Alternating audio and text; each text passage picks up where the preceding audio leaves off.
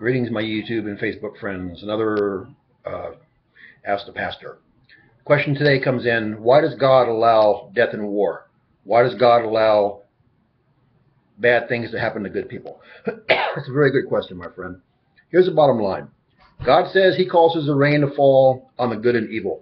He causes the sun to rise and set on the good and evil. God gives everything to everyone. There's no guarantee in life, even for a Christian, that bad things won't happen to us and our family.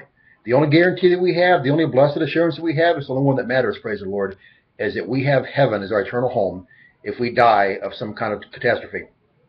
Throughout history, the good always perish with the evil. Sometimes the evil, wicked people prosper. They get rich and wealthy and famous, while the good people seem to be falling behind.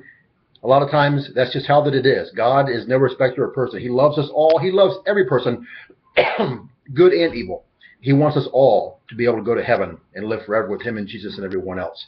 And that's the way that it works. That's why that when things happen, I know it's hard to understand, but you have to trust in God. You have to have faith in Him and know He's the creator of the heavens and the universe. He created everything. Like He told Job, when Job started to question all the bad stuff, He said, hey, you know, when you can answer these questions, like, do you know what happened when I did this, creating the universe? Do you know what happened when I did this, creating the universe? Do you know what happens when I do this? If you can answer these questions, then you can ask me that question. But I am God, God said, and I don't have to answer anybody. And God doesn't.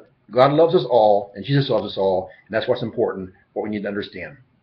If you'd like me to pray for you, contact me and I will. If you've never been saved or you're a backslider, pray the prayer in the box below the video title and do the next 6 steps as soon as possible, because no one's guaranteed you more time in your life. If you're going through a hard time, give it to Jesus, and He will help you and bless you or other members of your family. May God bless you, and share this video. Thanks. Bye.